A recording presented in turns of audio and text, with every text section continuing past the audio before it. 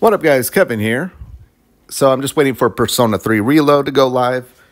I figured to help pass time, I'm going to talk about quitting caffeine. It's been a year. I did it. Woohoo! It's actually been more than a year. Sorry, it's raining outside. I don't know if you guys hear it, but it's really loud in my ear. But you know what's not loud in my ear? The ringing headache from drinking caffeine, because I don't drink it anymore.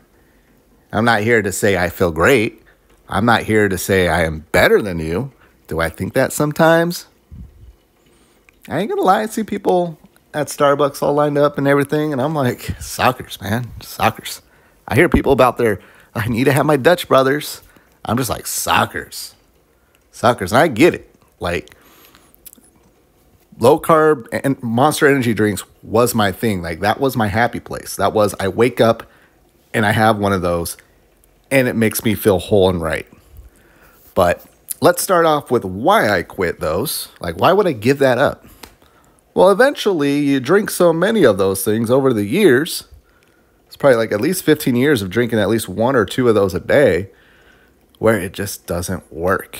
And what am I going to turn to? Coffee? Coffee to me tastes like ass. I love the McDonald's Frappuccinos, but that's just like coffee ice cream. That's just ice cream with coffee, right? Melted ice cream. So I'm not going to go that route, and I'm not going to go with like sugary energy drinks. So the low carb Monster was my thing. It tasted so good, just popping one of those in the morning after I woke up. Oh man, even talking about it right now, I actually don't feel anything. I don't have that urge, which this is not the first time quitting caffeine. I quit caffeine before, but I would think about it and go, F it. Just give me one. Just give me one. I'll just have one. It won't hurt. Yeah, it will. But now, more than a year later, just thinking about it, I still only think about my innards dissolving. Like, that stuff made my innards feel like it was dissolving at a certain point. And I was drinking it just to prevent a headache. It wasn't giving me any energy or anything at all. I was drinking the caffeine, the energy drink with all the weirdness in it, to prevent a headache, but I wasn't getting any other benefits from it. And it's funny, I do talk to a lot of people throughout the day, and it's like, oh, I have a headache. I'm like, it's probably the caffeine. You're probably burnt out on it. Your caffeine receptors are just like, I don't know what to do. Like, I need something more. Let's turn to fentanyl or something. Don't do that. But yeah, I think I had a little bit of a jump start. I think I got sick. And I don't know if I was bedridden or something, but I just remember going, oh yeah, I was sick yesterday. Oh, I didn't really drink caffeine. Huh. That kind of gives me a little bit of a jump start. Yeah, screw it. Let's just do it. Let's just see how long I can go without having caffeine. And after like a couple days, where I think I might have had a little bit of a headache here and there. And that's the thing. Since I've quit before, like before that, I think I did like a couple months, like a few years back. And then I did a few days here, a few days there. Like, your brain goes, oh yeah, I remember how to live without caffeine. I don't need to have a blistering headache and debilitate Kevin here because he didn't have his Monster. So if you do quit for a few days here and a few days there, and you come back, that's absolutely okay. That is, you're making progress. Even though you went back, you're making progress. You're training yourself for, a few months, few years even, when you just finally give it up altogether like I did. So 1 year, how has that been? So one of the first things I've noticed, when I quit caffeine, and it happened over the last year, narcolepsy. I think I was looking for that word in the video recently. You become narcoleptic. What does that mean? When it's time to go to bed, you pass the fuck out. It's 9 o'clock here. Around 11 o'clock is when I go, all right, time to get ready for bed. I put that in air quotes because I'm already in bed and be playing video games. But that's when I stop playing video games. And then I just put YouTube on in the background. And then by 11:30, I am just knocked out. And I get the best sleep ever. That doesn't mean I have perfect sleep, but much better sleep than when I was hopped up on caffeine. And the great thing about that is I do wake up and I'm up. This last year, when it's time to wake up, I'm good. I wake up, I'm like, all right, time to go to work. I get up, brush my teeth, put on my clothes, do whatever else I do, and that's it. I have the energy to do it. I don't have the, And I'd have turned to like seltzers, some Waterloos, some LaCroix, limoncello, coconut LaCroix have been like, if you're like me and like, man, I miss that like morning Monster. You do need something. You do need whatever, you know, like people, you know, they quit cigarettes. They'll still like, I don't know, suck on a pen or a pee-pee or whatever. They just need that something phallic in their mouth. For me, I needed something carbonated, you know, up to my lips. And LaCroix have been a godsend, even though they taste like absolute ass. And I would love to quit that, but it's right now it's that or go back to Monster Energy drinks. But I wake up, I feel fine. I would say one of the biggest benefits is my acid reflux has not gone away.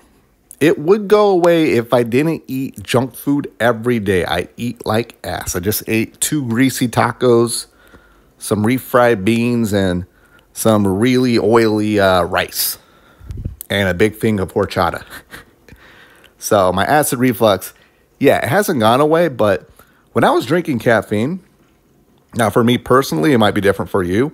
I was taking like one of those Parazols, like Prilosec, just one of those every other day, which I don't think you're supposed to take those every other day. I think you're supposed to do like a 14-day and quit. But for me, I had to do it every other day. I just had to. That was the only thing that worked for me. Now, since I've quit caffeine, I take maybe like 1 a week, if even. And that's still eating like ass, like straight up butt. Like I have the worst diet ever. But yeah, caffeine attributed to a lot of like, hey, bitch, you need to get a Prilosec. I think there's just something in maybe the Monster specifically, or it's caffeine, where it just aggravates something. Just aggravates something. I don't know if it's like a food allergy thing or acid reflux or what, but it's something where a Prilosec makes me feel better. But since I don't have caffeine anymore, I take them maybe like, once a week. Let's say about once a week, which saves me a lot of money. A lot of money. You save a lot of money when you don't have to take, 52 a year instead of whatever, every other day, like 100 and something. So that is probably the biggest thing. Once I realized that, like, I almost broke down and cried. I almost like, holy crap. Holy crap. I can get off that. And I think I can get off it for good because I've quit caffeine, gluten. I haven't eaten gluten for like 3 days now. And I feel even better. But holy shit, gluten craving is a real thing. You can have bread without gluten, but even my mind is like, yo, bitch, get some gluten in this bread. You need gluten. But that's kind of my next hurdle to jump over. But I'll save that for a separate video. Let's keep it to caffeine. But yeah, I just feel good. Of course, my bank account is, I think, thanking me. If prices didn't go through the roof, maybe I would notice. But since prices went through the roof, it's like maybe I had to quit caffeine or buying a $2-3 energy drink every day to afford living. So I can't really say much about that there, but I understand if I were to get a Monster every day, that would be like what, $900, like $1,000 a year I saved. So yeah. But yeah, I don't know. I don't know what else to say. Did I cover everything? I quit caffeine. Again, you can do it too. You can absolutely do it. I think if you're just like, hey, Kevin, I really want to do it. For me, like the first time I did it, it was just I wouldn't even say 3 miserable days. I remember the first day I was actually fine. And then the second and third day sucked. And then the fourth day had a little bit of a headache and a little bit of withdrawals, but I was functional. So you may just want to set aside like just 2 or 3 days where like, hey, like your wife or husband, like, I'm just going to be in my bed. I'm quitting caffeine. I'm just going to be in my bed trying to watch cartoons or whatever, but you'll definitely just want to sleep it off and suck down some ibuprofen or whatever. For me, Skittles helped a lot. I think like the second time I quit, whenever I had that like craving, I think it was just giving my brain whatever, just the sugar. The sugar was like, all right, it's not caffeine, but it's sugar. Okay, that'll do. But that helped a little bit. And then once the caffeine withdrawals, then you just stop eating all the Skittles. So you can make it work. You can do it. I believe in you. Or maybe you don't want it. Maybe caffeine is your thing. Maybe you're watching this and you're like, fuck you, Kevin. I want to keep drinking my caffeine. No, it's not going to kill you. In fact, I think, let's just say I have had turned more towards sugar since I quit caffeine. But that's because I quit the fake sugar stuff. Like I don't have sugary drinks. And I just drank a big thing of horchata.